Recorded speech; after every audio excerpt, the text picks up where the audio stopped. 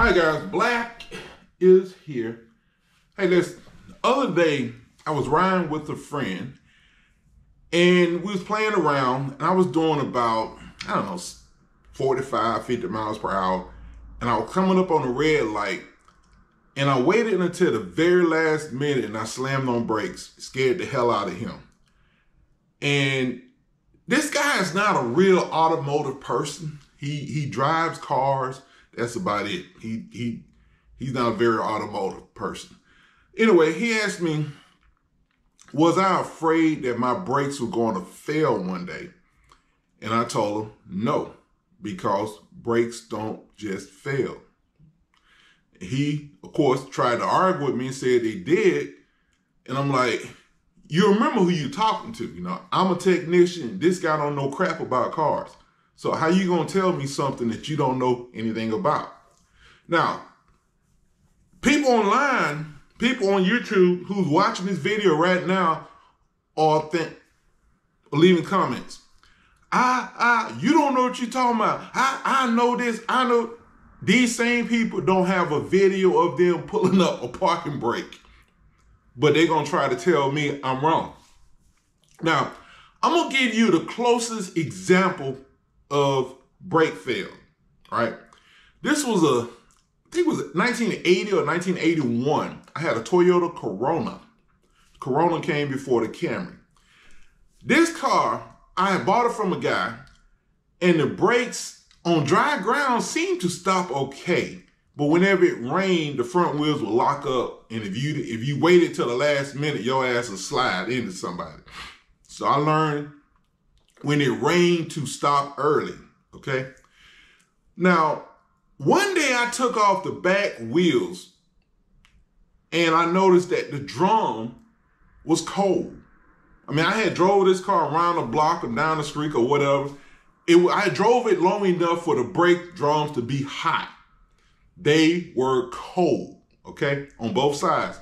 So I'm like, for whatever reason, the back brakes are not working. But I knew it had good brakes because one, I looked at the brakes, and two, the parking brake worked perfect, worked damn good. So why wasn't the back drums getting hot? Well, I later found out because the master cylinder was bad. The rear channel had stopped working. Why, I don't know. Most American cars, when that happens, you get a brake light comes on. But I had no brake light. You know, the brake light worked, but it didn't let me know that I had a bad master cylinder. Now, how did I find out I had a bad master cylinder? I pulled into a Kmart parking lot one day, get ready to pull in front of a Cadillac and put on brakes and hit the Cadillac. The brakes went to the floor and I ran into the Cadillac. So I looked around, I didn't see nobody. And I drove the damn car home using the parking brake. Yep, that's right. Drove the car home using the parking brake. Old school, right? Well, anyway, I went to the store and I bought a master cylinder. I put the new master cylinder on, pumped the brakes, bled the brakes, or whatever. And how about the back brake started working? You can now drive around the corner, come back, take the back towel, and both rear drums will be hot. So all that time I was riding around with nothing but front brakes.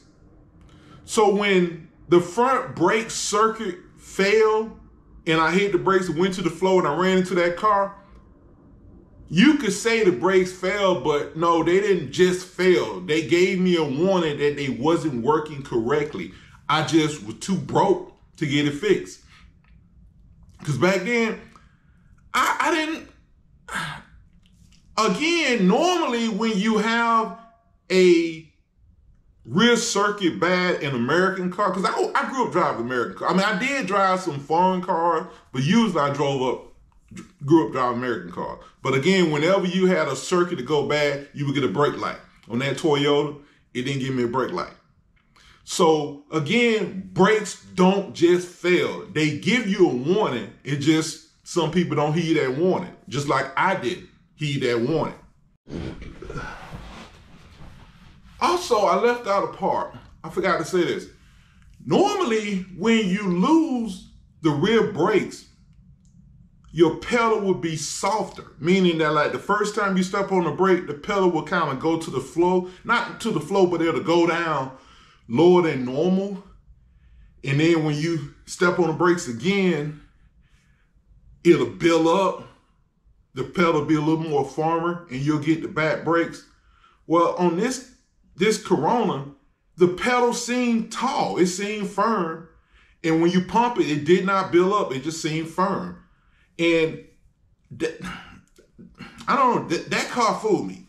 Because normally, like I said, the pedal, when you lose either the front or rear, the pedal will get softer. Like my Golf, for instance, I replaced the master cylinder on it.